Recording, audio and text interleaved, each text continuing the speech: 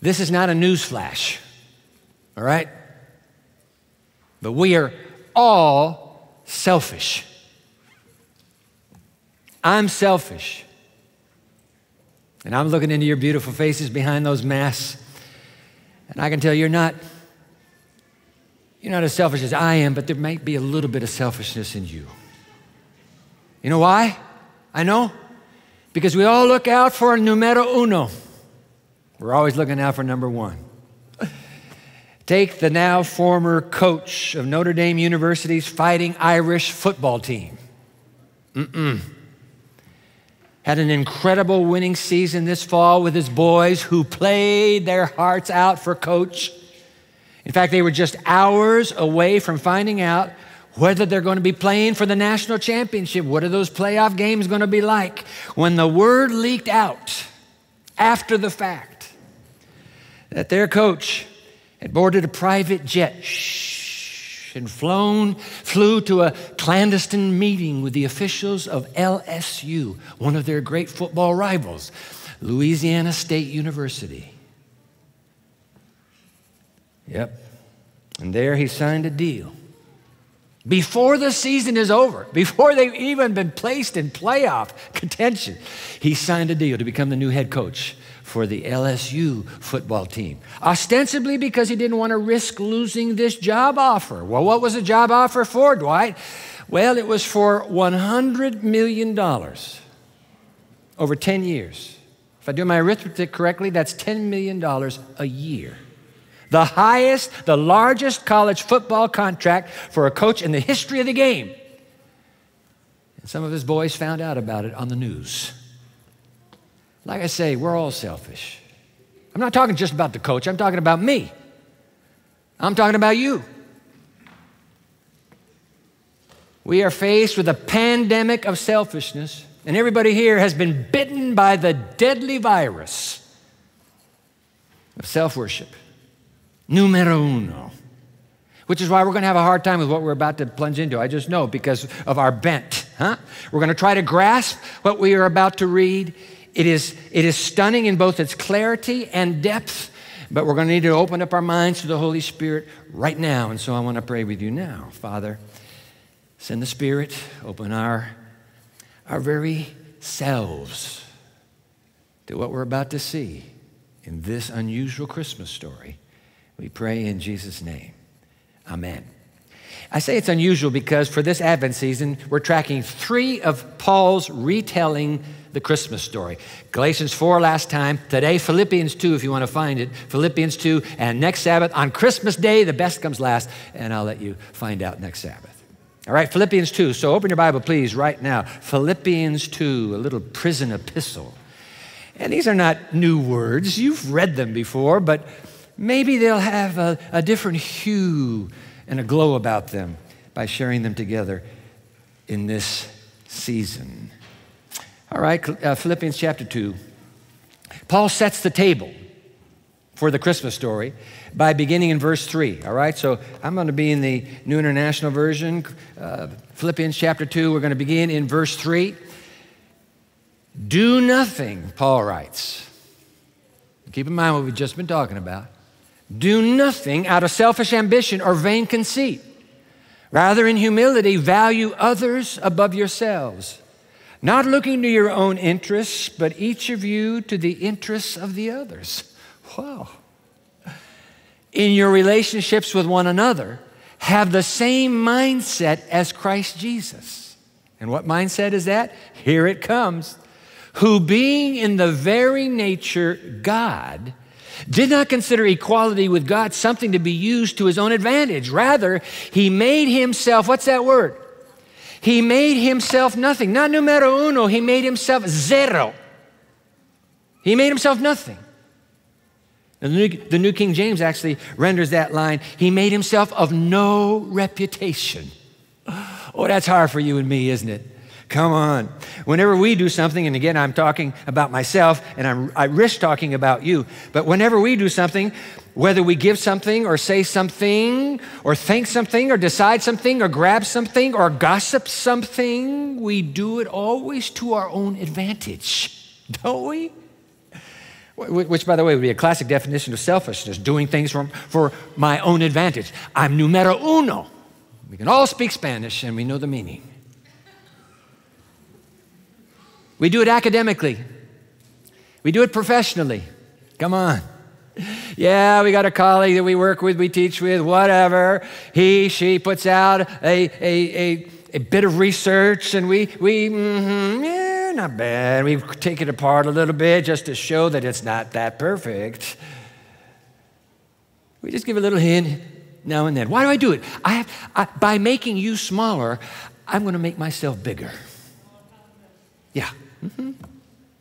We do it with social media. Mm-hmm. We get on social media, and we find this malicious, this delicious piece of gossip about somebody else.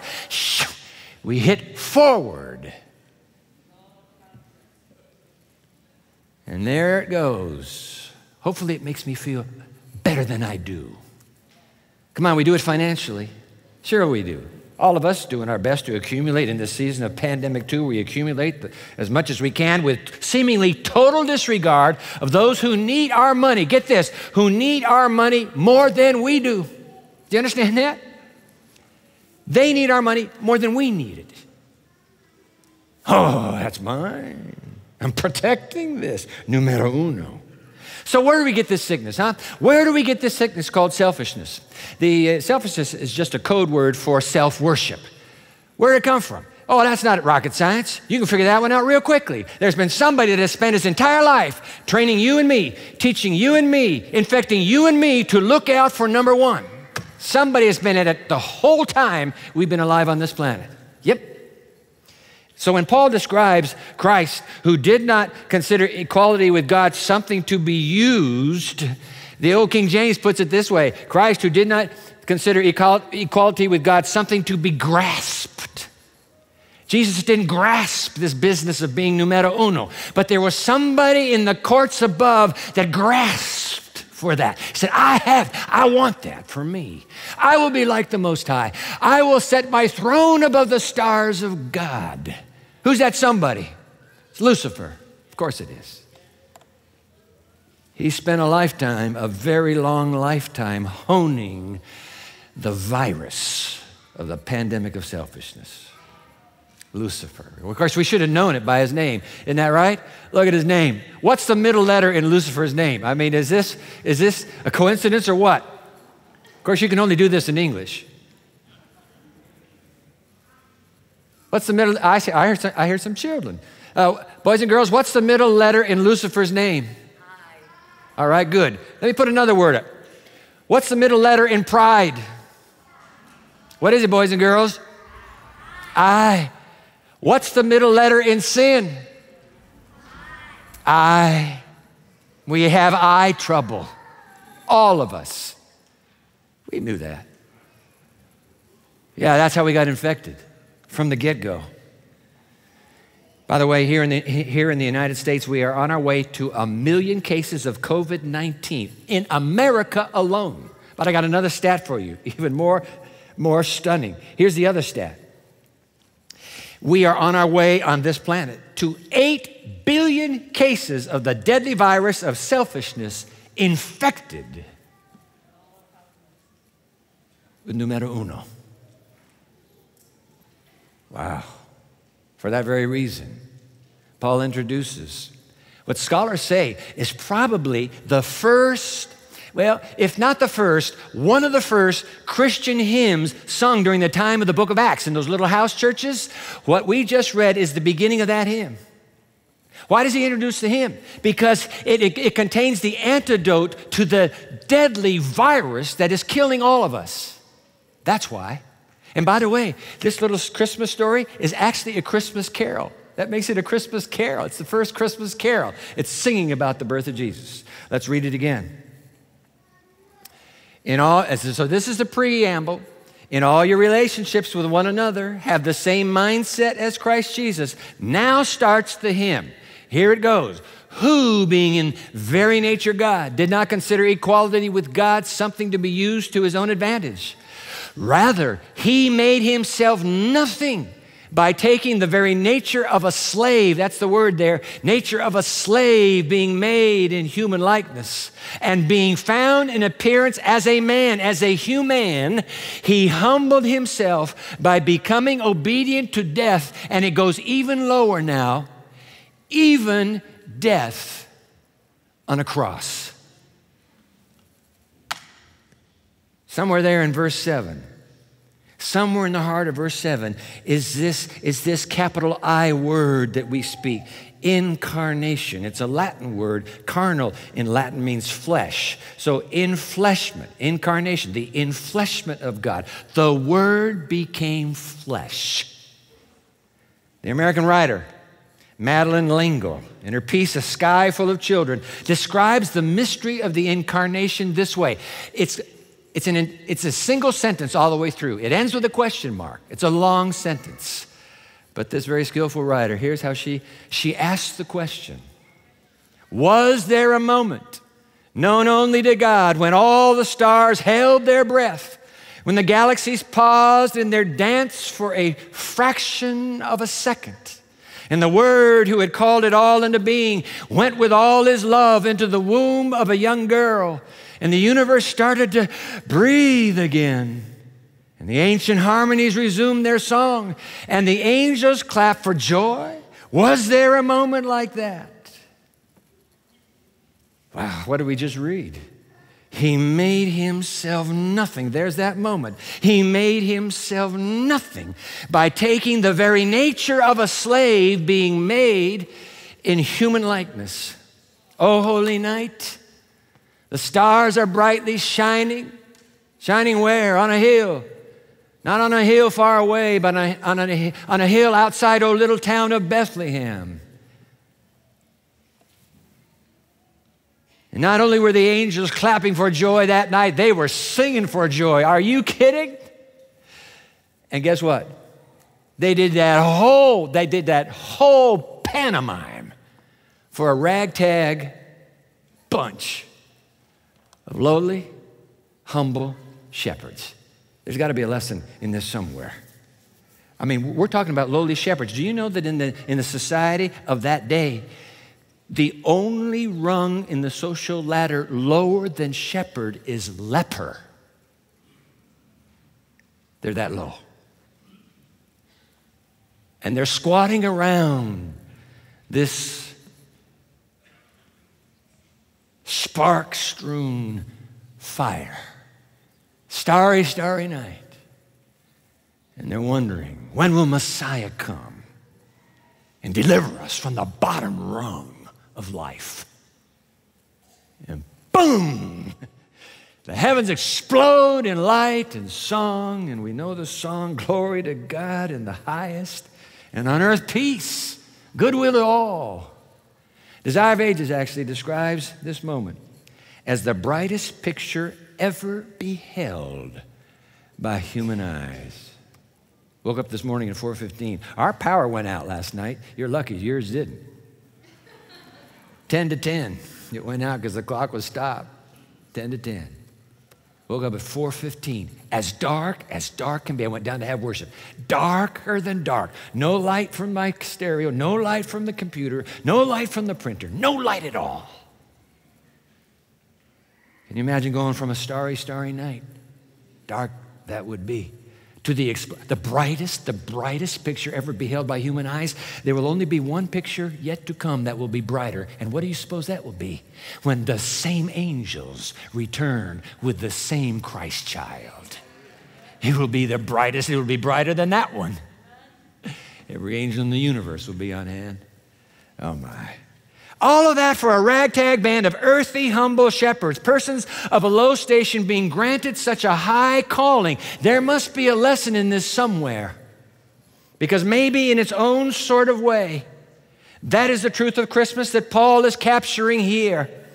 The high calling of a low station. The high calling of a low station. When men of a low station receive the highest calling, or flip it around, when the God of the highest station moves to the lowest station. Either way, unbelievable. Wesley Hill, in a wonderful piece, short piece, titled What It Means to Be God, writes that there are two ways to read the Christmas Carol. All right? There are two ways to read it. Now, the first way is the way we all read it. And there's nothing wrong with the way we all read it. And how's the way we all read it? So let me put Wesley Hill on the screen. Here's the way we read it. We just did. The mighty Son of God, who together with his Father brought creation into being, subsequently deigned, he stooped to become a lowly human being. Yes, sir, that's the way we read it. The equivalent of a powerful monarch being reduced to a scuttling beetle. Wow. Well, that's the right way to read it. He goes out. In other words, he says, despite sharing equality, this is how we read it, despite sharing equality with God the Father, nevertheless, Jesus the Son chose to give up that status for us. Is that a correct way to read Philippians 2? It absolutely is. We do it all the time. But Wesley Hill says, there's another way to read this. And I'd never seen this before. Let me share it with you. But the original language is ambiguous. And it's possible Paul might easily have meant something subtly different, and you got to catch this. Because Christ was in the form of God, therefore, he emptied himself. Because God's character is self-giving love all the way down, so to speak. Now, what's he telling us? Here's what he's telling us. Christ chose the self-emptying because self-emptying humility is the natural response of self-sacrificing love, and God has been self-sacrificing love from stem to stern. He has always been self-sacrificing love, has he not? That is why God today is the most humble being in this universe. He is the most humble being alive. Philip Yancey calls him the shy God. Oh, I like that. The humblest of all gods is our God. Jesus wanted to be close to us, and this was the only way his self-emptying love could find. So he comes this way. Highest calling of all, lowliest station of all. And by the way, that's not only true at the cradle, that's true at the cross, because it gets even lowlier at Calvary. Makes you wonder, doesn't it? Could it be we have been called to the same self-giving humility and love? Could that be? Maybe that's Paul's point.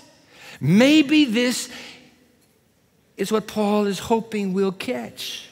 Our high calling is to his low station. Meaning, our highest calling is to seek his lowliest station, just like Jesus. That's it. Learn from me. Come on. Boy, in this season of the pandemic, this semester has ended and we're all hanging, we're just, yeah, really. Our tongues are hanging out. How did we even make it? We don't know. We're worn out. We need to hear the words of Jesus in Matthew 11:28. And everybody knows Matthew 11:28. Come unto me, all you who labor and are heavy laden, and I'll give you what? I'll give you rest. But notice the next line. It's the next line. We need that rest. Wonder if this is how to get that rest. Read this. Learn of me, Jesus says, for I am gentle and humble in heart, and you will find rest for your souls. My. Our high calling is to seek his low station, meaning our highest calling is his lowliest station, just like Jesus. That's it. That's how you get rest, by the way. You take the lowliest station. That's how you get rest. You want rest? Worn as we are after this pandemic 2 semester? Oh, please. That's how you get it. That's the secret to inner quiet, to inner peace, to this inside rest in the midst of this turbulent storm. Learn of me, for I am gentle. What is it? I am gentle and humble in heart. I want you to listen now to a psychologically inspiring observation. The classic on the life of Jesus, Desire of Ages. This is something else. In the heart of Christ, where reigned perfect harmony with God, there was perfect peace. How do we know that? Well, just watch. He was never elated by applause, nor dejected by censure or disappointment. Guess what? We are the exact opposite of Jesus. We are pumped when we have applause. We are elated with applause. Of course, we feign humility. No, please. Don't clap, just throw money instead. We are pumped by applause, and we are dejected by criticism. Somebody comes along and challenges you. Somebody comes along and speaks a word. That's not good what you did. I disagree with you. That cuts us to the core. Why? Because you touched numero uno. And my life is spent defending numero uno.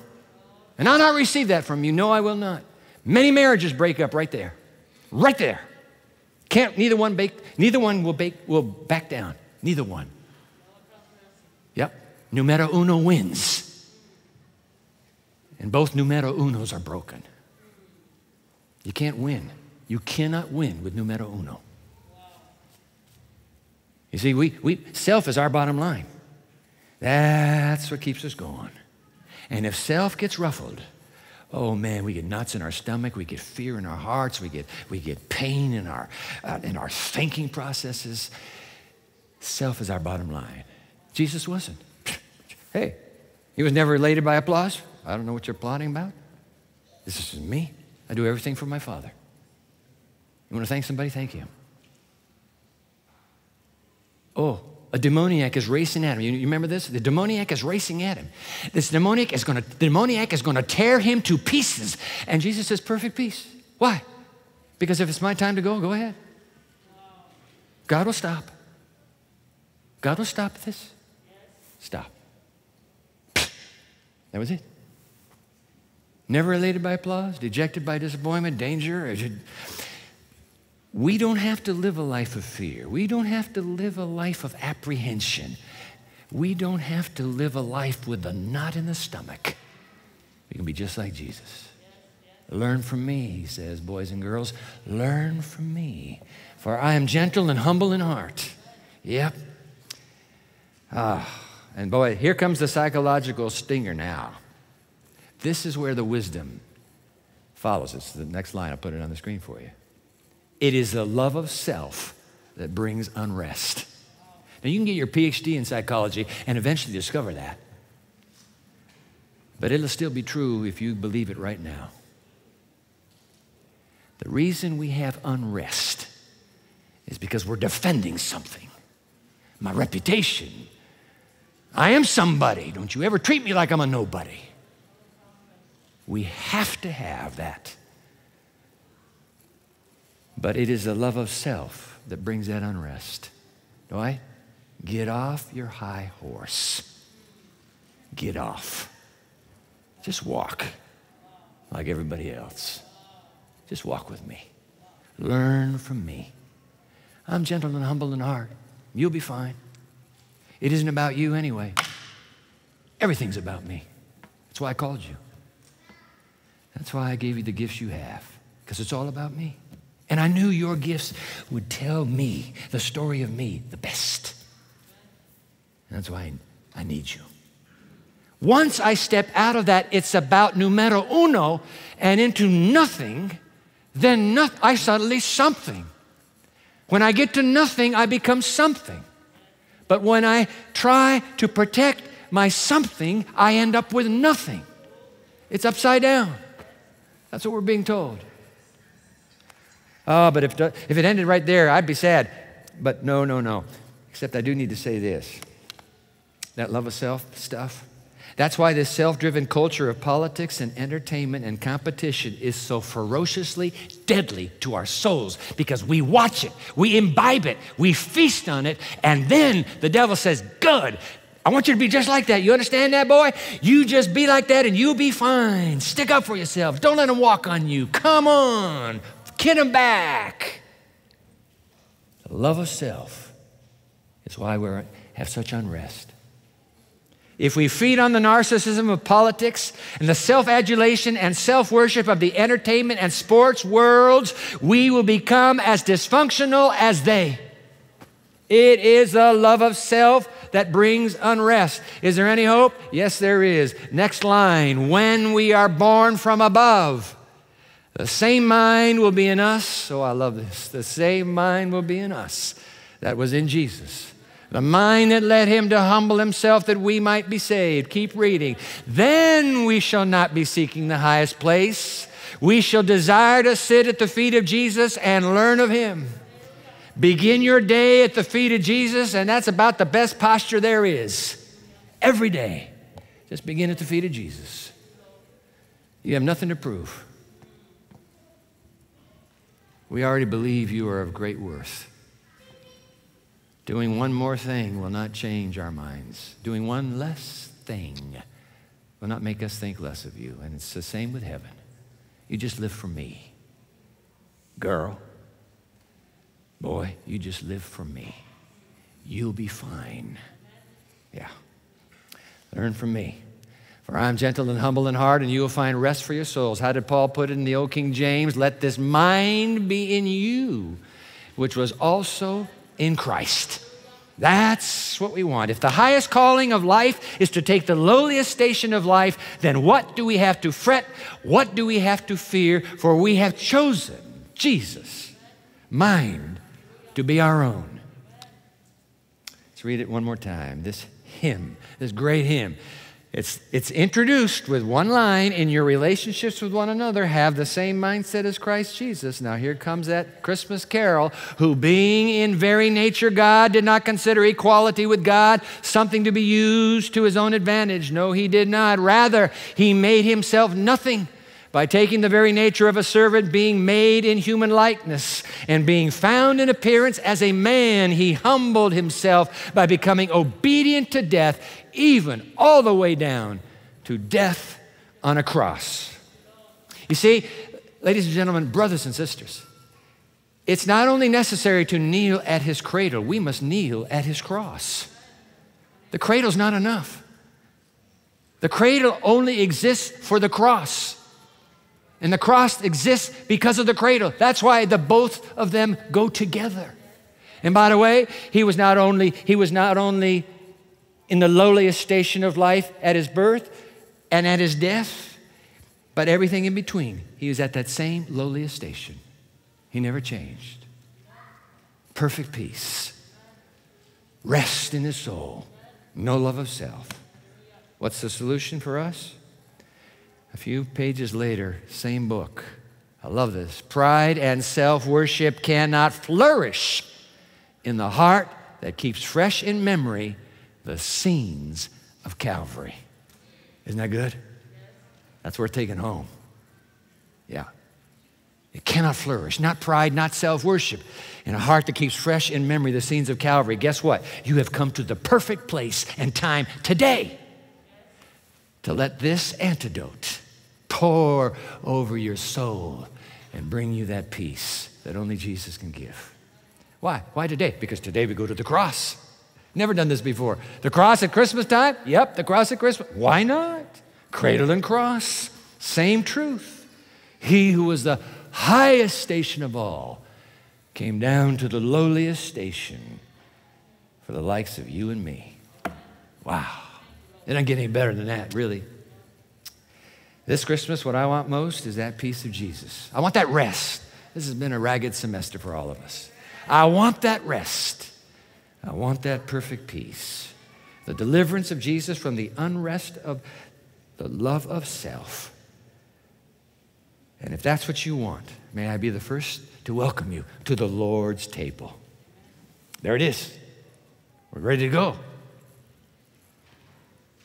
By the way, the Lord's table was made out of the wooden cradle. It is constructed out of the wooden cradle. It is also fashioned out of the wooden cross. So in the wooden Lord's table, you have the cradle and the cross together in Christ. Yeah. Oh, come, let us adore him. Oh, come, let us adore him. Oh, come, let us adore him. Christ, Oh, I just love that carol, Christ our Lord. Sing for us now, please.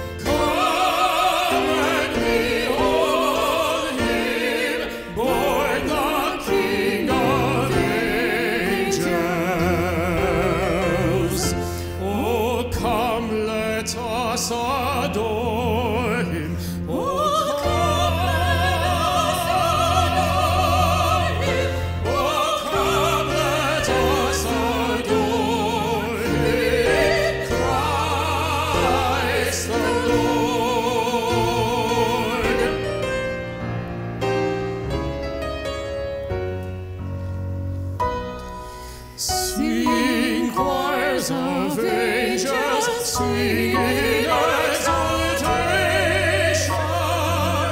Sing all ye citizens of heaven above. Glory to God, sing glory in the highest.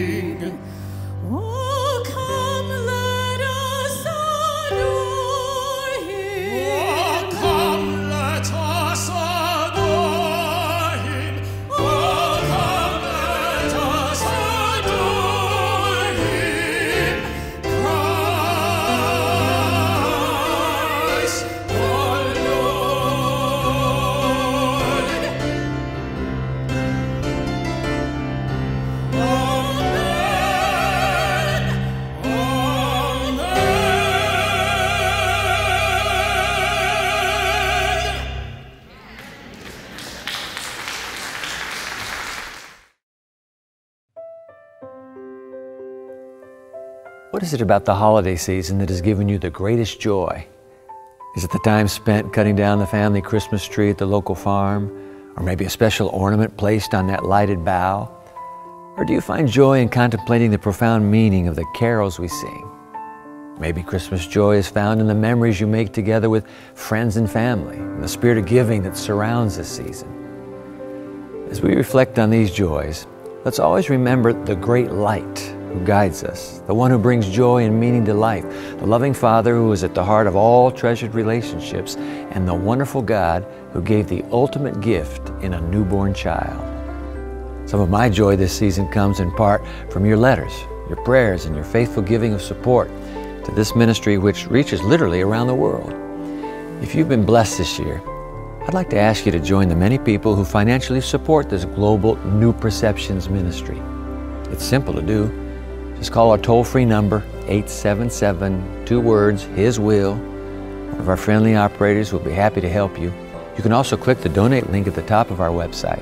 Trust me, no gift is too small for God to use to spread the good news of His love, His sacrifice, and His future plans for our happiness. Every gift, by the way, is entirely invested in our mission to communicate God's good news to a generation who needs the hope found in Jesus, which will bring them true joy in life. So once again, the number to call is 877-HIS-WILL. This season, my wish for you is that the mighty God, the everlasting Father, the Prince of Peace will be at the heart of the very best memories made together with your family and friends.